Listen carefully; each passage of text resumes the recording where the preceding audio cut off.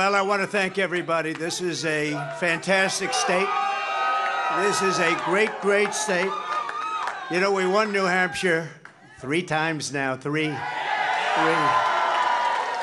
We win it every time. We win the primary, we win the generals, we've won it, and it's a very, very special place to me. It's very important. If you remember, in 2016, we came here and we needed that win, and we won by 21 points, and it was great. And today, I have to tell you, it was very interesting because I said, wow, what a great victory. But then somebody ran up to the stage all dressed up nicely when it was at 7. But now I just walked up and it's at 14. But she ran up when it was 7. And, you know, we have to do what's good for our party. And she was up and I said, wow, she's doing like a speech like she won. She didn't win, she lost. And you know, last week we had a little bit of a problem, and if you remember, Ron was very upset because she ran up and she pretended she won Iowa. And I looked around, I said, didn't she come in 3rd? Yeah, she came in 3rd. And then I looked at the polls, she was talking about most winnability, who's going to win, and I had one put up. I don't know if you see it, but I have one put up. We've won almost every single poll in the last 3 months against crooked Joe Biden. Almost every poll. And she doesn't win those polls. And she doesn't win those. This is not your typical victory speech, but let's not have somebody take a victory when she had a very bad night. She had a very bad night. And you have the now very unpopular governor of this state. This guy, he's got to be on something. I've never seen anybody with energy. He's like hopscotch. And, you know, I'm watching this guy, and 2 weeks ago he said, we're going to win in the landslide, we're going to win. About 3 days ago he started saying, well, we want to do well. That's a big difference. But I walked out just now, we're 14 points up, and I don't know what it's going to be. But when she was up here, it was like 6 or 7. And, you know, with like 7% of the vote counted. Now, let me just tell you, we had an unbelievable week last week in Iowa. We set a record. It was the best in the history of the caucus, in the history. And I remember I sort of had the same feeling. I'm up and I'm watching, and I said, she's taking a victory lap. And we beat her so badly, she was... But Ron beat her also. You know, Ron came in 2nd and he left. She came in 3rd and she's still hanging around. The other thing, she only got 25% of the Republican votes. I don't know if you saw that. Tremendous numbers of independents came out because in this state, because you have a governor that doesn't frankly know what the hell he's doing, in this state, in the Republican primary, they accept Democrats to vote. In fact, I think they had 4,000 Democrats before October 6th. They already voted. Now, they're only voting because they want to make me look as bad as possible. Because if you remember, we won in 2016. And if you really remember, and if you want to play it straight, we also won in 2020. By more. And we did much better in 2020 than we did in 2016. But as they said, we lost by a whisker, just by a whisker. No. But we can't let that happen. You know, you have to have people that speak up. I said, I can go up and I can say to everybody, oh, thank you for the victory. It's wonderful. Or I can go up and say, who the hell was the imposter that went up on the stage before and like claimed a victory? She did very poorly, actually. She had to win. The governor said, she's going to win, she's going to win, she's going to win. Then she failed badly. Now, I have here, if he promises to do it in a minute or less, but the only person more angry than, let's say me, but I don't get too angry, I get even. The only person...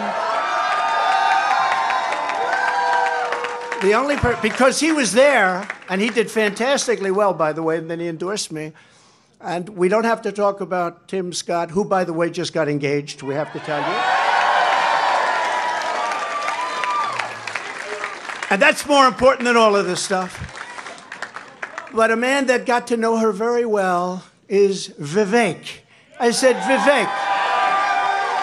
I said, Vivek, go up and say a few words about it. He has to do it in 1 minute or less, and then we're going to just say, we had one hell of a night tonight. And one other thing, before Vivek comes, do you see that poll? We're going to put it up.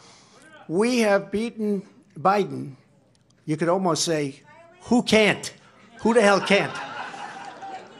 The man can't put two sentences together. He can't find the stairs off a stage. Who can't? But Vivek, 1 minute or less. Go do it, Vivek. What we saw tonight is America first defeating America last. That's what we saw tonight. If you want America last, you can go to Joe Biden. You got another candidate still apparently in the Republican primary. Cut your Social Security to fork over more money to Ukraine so some kleptocrat can buy a bigger house. Go to Nikki Haley. But you know who delivered a double-digit victory tonight? It is a double-digit victory as of right now. Is this man, Donald J. Trump, the leader of America First. And that means something. Now, USA and Donald Trump, America First. Now, I got 30 seconds left. I want to make this point here, okay? We got to say this right. What we see right now with her continuing in this race is the ugly underbelly of American politics, where the mega donors are trying to do one thing when we the people say another. And it's up to us, to we the people, to at long last say, hell no. We the people create a government that is accountable to us. And we the people have said tonight, we want, again, as we did in Iowa, Donald J. Trump. And so you want to actually speak truth. That's the truth tonight. And the only thing they're rooting for is an ugly thing that we don't want to see happen. That's what these people are rooting for, is playing to say long enough so the Reid Hoffmans and the ugly Democratic George Soros Jr.'s who are funding the lawsuits against Trump can prop up their puppet. We say no to that vision. I say the general election begins tonight, and this man will win it in a landslide. God bless you, Donald J. Trump. Vote Trump, USA.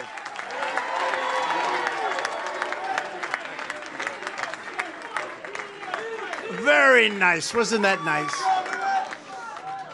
So this was a great evening, and I want to thank everybody in the audience, and I want to thank the people that are standing behind me.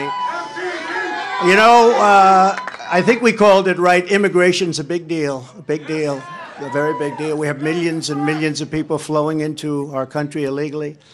We have no idea who the hell they are. They come from prisons, and they come from mental institutions, and it's just killing our country. And I'm talking about millions and millions and millions. They are drug dealers. They're everybody. And they come in just like walking right through. There's nobody to check, and there's nobody to vet. And we have a man with us tonight, Tom Homan, who is central casting. He's central casting. And I'd like you to say a few words about the border and who's going to solve that problem and how quick are we going to do it, Tom? Go ahead, please.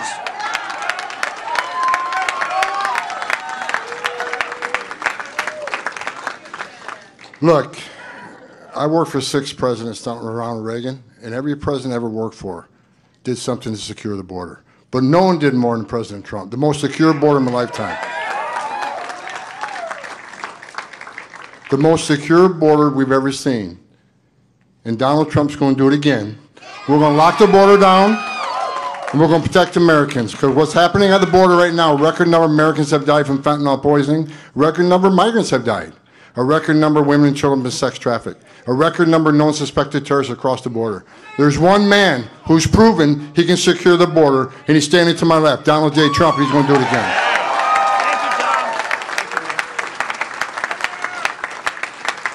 Thank you very much, Tom. So this is an evening that I will not forget because it's the 3rd time. But more importantly, I think it's going to be the most important time.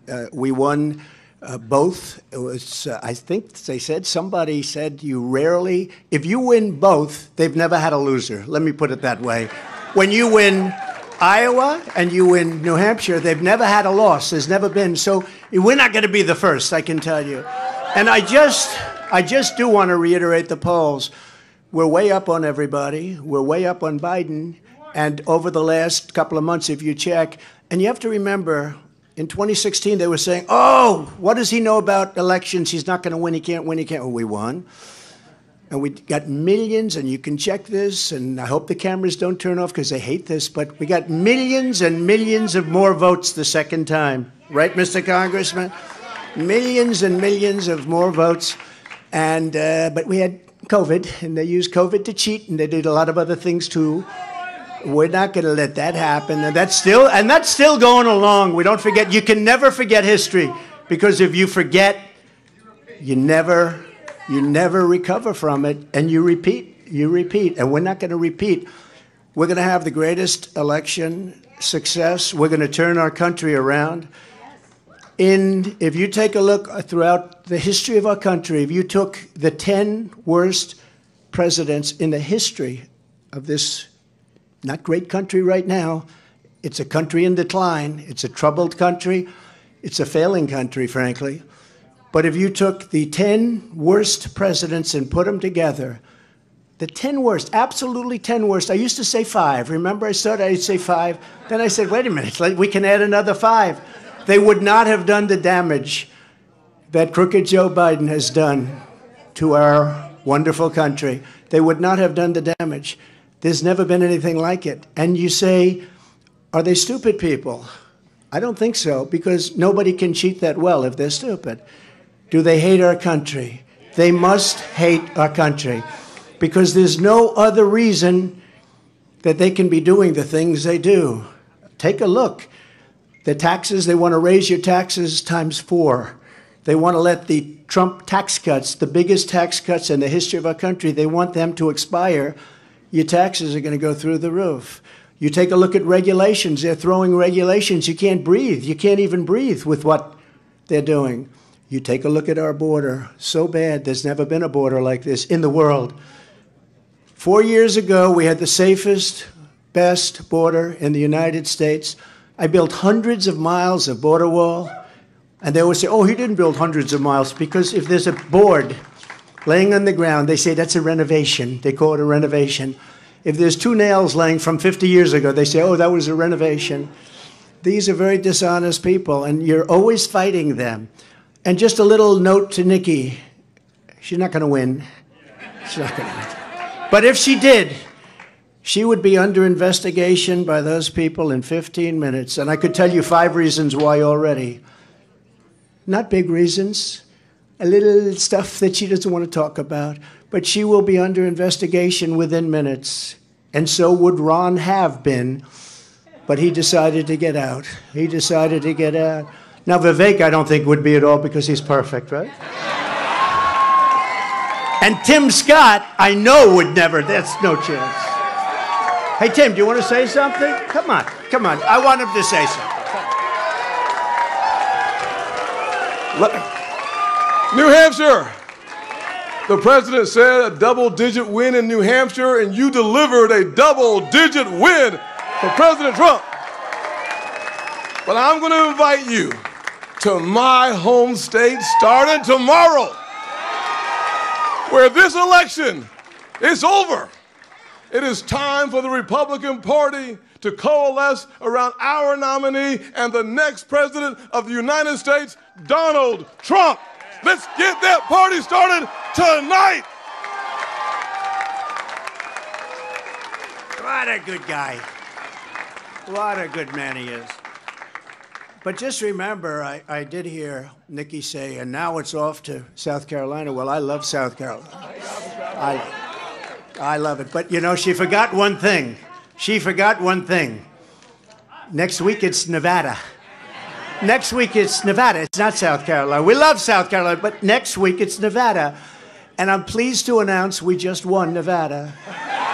We just won 100%. Because all of them, they looked at it and they took polls, and I was polling at 95% to 4 or 5%, and they decided not to play in Nevada. So we just won Nevada. We have a man from Nevada here, Steve Wynn, wherever he may be, and John Paulson, the great John Paulson, made plenty of money in Nevada. Doesn't live there, but he makes a hell of a lot of money. He makes money everywhere he goes, actually. So Money Machine, maybe we'll put you, you know what? Put him at Treasury. You want to make a little money? Let's put you. Anyways, good to have you guys. But we go to Nevada, and that's been one, so we pick up all of those delegates. And then we do go to South Carolina, where we've done really well, where I've done well. We have a great governor and lieutenant governor and great everything, because almost every one of them have endorsed me. 2 great senators, which is hard. I mean, did you ever think that she actually appointed you, Tim? And think of it, appointed, and you're the senator of his state, and she endorsed me. You must really hate her. No, it's a shame. It's a shame. Uh-oh. I just love you. No, that's why he's a great politician. That's why he's a great politician. So this is a great evening, and it is, you know, we are going to Nevada for a little while. We're not going to have to do too much. We have a great team there, but it's a team that we can now send someplace else. They did a fantastic job, but and it's a fantastic place, really a fantastic place. But we'll be leaving there very quickly. We'll head out to South Carolina, where I think we're going to win easily. I think we're 50 points up, 5-0. 5-0, 50 points up on a person that was governor. That tells you something. But I felt I should do this because I find in life you can't let people get away with bullshit, okay? You can't. You just can't do that. And when I watched her in the fancy dress that probably wasn't so fancy come up, I said, what's she doing? We won. And she did the same thing last week, but he was much more angry about it than I was. I said, get up there and you let him know. We are going to win this. We have no choice. If we don't win, I think our country is finished. I do. I believe our country is finished. We have an opportunity to do something so amazing. And the good news, and the reason we have such support, the best numbers I've ever had, the reason we have support is because they are so bad at what they're doing and so evil, and they're destroying our country. So I want to thank everybody for being here. I want to thank this group of people. We will never forget you. We will never forget. And I made a pledge. I made a pledge to your state that you have the highest energy costs in the country. In the first year, they're going to be reduced by 50% because we are going to drill, baby, drill. Drill, baby, drill. Inflation's going to come way down, but in the first year, your energy costs are going down by 50%. Thank you very much. We love you. Thank you very much. We'll see you soon. We'll see you on the trail. And thank you, everybody. Thank you very much. We will see you on the trail. Thanks.